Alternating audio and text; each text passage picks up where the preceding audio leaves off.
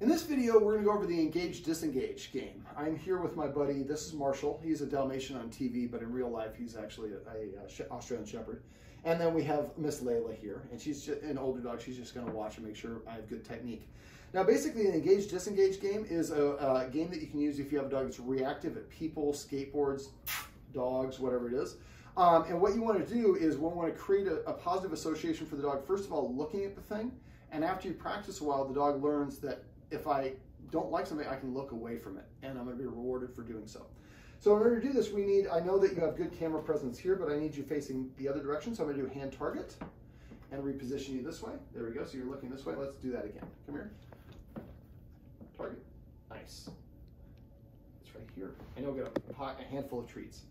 Okay, so if your dog wants to sit or lay down, is fine. You want to make sure that the distance, the dog doesn't lunge at whatever the thing is or bark. If it's barking or reactive, you're too close. So you want to find a distance where you're close enough where the dog is paying attention to the stimulus. The stimulus in this case is the guardian's going to be walking back and forth, but not so close that it feels threatened or where it is manifested by barking or lunging or snapping or wanting to move away. If your dog wants to move away, let him move away. You want to find a distance. I use as a test, can I get my dog to sit and will easily take a treat? If it won't do either one of those things the first time I say it, provided the dog knows how to sit and it likes the treats, that's an indication it's too close, it's uncomfortable. All right, so I'm going to ask you for a sit, an up actually, there we go. All right, so our guardian now is going to go ahead, and the marker word we're going to be using is nice. Now you can do this with a clicker, and since he actually knows a clicker, it's a little bit more distinct. I'll use a clicker for this one. So I'm clicking when he looks at his guardian. And then when I do that, it's going to cause him to turn and look away and look at me, and I'm going to give him a treat for doing this. All right, I'm going to have the guardian go ahead and walk to the, let's do this. Let's get you down there. There you go. All right, I'm going to have the guardian walk to the doorway. Nice. Whoops. I used both of them. We're just going to use the clicker. All right, sit. Yeah, you're making this a little bit more challenging, sweetheart. There you go. When you're doing this, I would recommend just having one dog so you're not practicing with multiples. And we want to have the dog facing in that direction. All right, go ahead and walk back to the mini stove.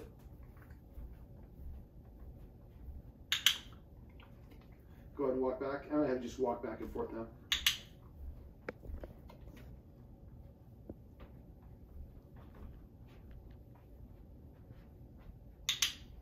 So I'm clicking for looking at him. So you want to do this until the dog's looking pretty easily. Now, I'm not going to be able to do it enough to show you here, so I'm going to kind of explain. So the next stage would be, we'll see if we can do one. I'm going to reward for the next look. So after you've been doing this a while, now I'm going to wait for him to go ahead and keep doing it. 1, 2, 3. Now I'm clicking for looking away from him. Now this is a very compressed, you can stop. This is a very compressed time frame. This is normally not how fast you would do it. So what you would do is you have this area here. Now it might be too close to your house. There's a little playground behind the house. If that's the case, then you can do this with kids. You can do it with bicycles. You can do it with other dogs. Pick one at a time. If we're working with kids, fine. And it'd be better if you can find one kid. So as you notice, I was telling him when to start, when to stop. That's the ideal situation. And if it's human, one of the things I found that works great is have the earbuds in and have them on the earbuds so I can be talking to them and my hands are free. So basically, the first stage is, again, we want the dog to look at the person. The instant they look, we click, then the dog turns away to get that treat and I deliver the treat. And you keep on doing that until eventually the dog looks and we wait 1, 2, 3, 4, 5. If it doesn't look, then I might say the name or blow at the dog. I can't do it with a mask. And the dog looks at me, then I would click. And I'm rewarding for the dog for now disengaging.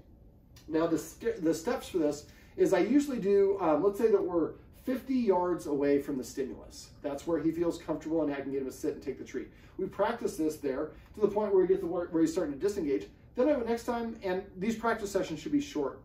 Maybe, you could probably, it depends on how active the thing is, but if you have somebody that's under control, I'd keep it to like 3 or 4 minutes. Don't try to shove a whole bunch of it in there because you'll start failing at the end and then your work is really not very valuable. So do it for, a couple of minutes and then basically leave and take it for a little walk. If you want to come back, have the person take a quick break, walk the dog for 5 minutes, give it a drink of water, let it sit, then come back and do the game again. Maybe you do that 2 or 3 times. So each one is 3 minutes and you do 3 of them over the course of 25, 30 minutes. So the dog gets a good 15 minutes or 10 minutes of doing it. The next time I did it, I would go to 48 yards. Like, you know, and it's not a hard and fast rule. Sometimes I go 3, 5, 7, but if I take that step and he can't sit or look at the person or take the treat while the person's around, he's close to his breaking point. Lunging and reacting means we got greedy, we push way too far. The idea for this is to be conservative, go very slow and steady and build one success on top of another success. And the last repetition is one of the most important ones because that's what they're going to have the freshest memory engram. That's the brightest memory. That's what they're going to recall. So if you push too far and last repetition is a bad one, or you get frustrated because the dog is no longer performing, the dog's like, I don't want to play disengage, engage, or engage, disengage. You got mad last time. So end on a high note, and whenever possible, do something your dog really likes.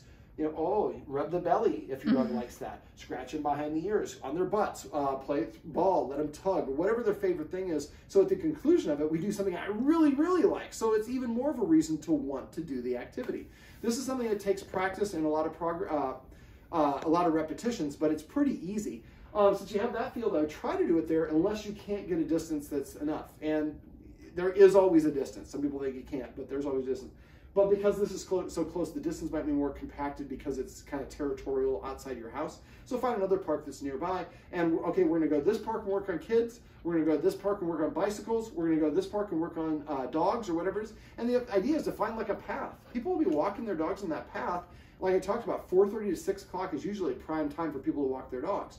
So if you can go there, we set them up for success. We exercise them first. We give them 10 minutes to rest. We make sure that there's not any lawnmowers being going. No babies are crying. No trucks are making beeping sounds as they back up. If any of those things are going on, stop the exercise. It's hard enough to get a dog not to do it. Don't make it harder by having contributing factors that are working against you. So we exercise and set them up for success. The environment's good. We practice 3 or 4 minutes. Then after that, we walk him a little bit, let him reset, come back to 3 minutes, walk again, reset, come back, do it in 3 minutes, and then we do the belly rubs or whatever it is he really likes to do. We say thank you to our friend, they walk away. We'd also like to, when you're doing this, he's reactive really to everyone, but you might notice, I just worked with a dog named Boy, and I had one of our staffers who's female come with me to help. Dog didn't care about her. He's reactive to males. They didn't know that. So you might notice their physical characteristics. People with beards.